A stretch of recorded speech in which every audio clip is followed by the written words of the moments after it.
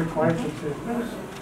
So we're looking forward to this day, and it's a pleasure to be back after this study. Goes back.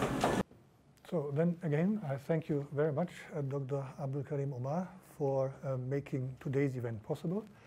The event being a humanitarian repatriation mission from Germany, that we are able to take our nationals, women and children, 8 women, 23 children, back home to Germany.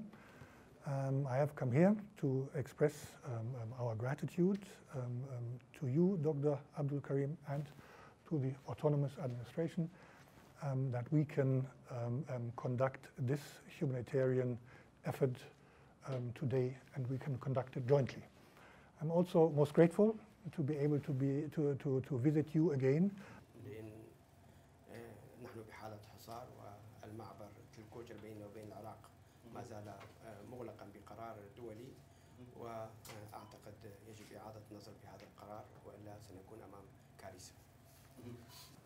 I am in Qamishli today with a small consular team in order to evacuate 14 Danish children from the Rush camp. The children will be evacuated together with their 3 mothers who are Danish citizens. None of the children are in a life-threatening condition, but they do need treatment which cannot be provided in the camps. When the 3 mothers come back to Denmark, they will face criminal charges by relevant Danish law enforcement authorities.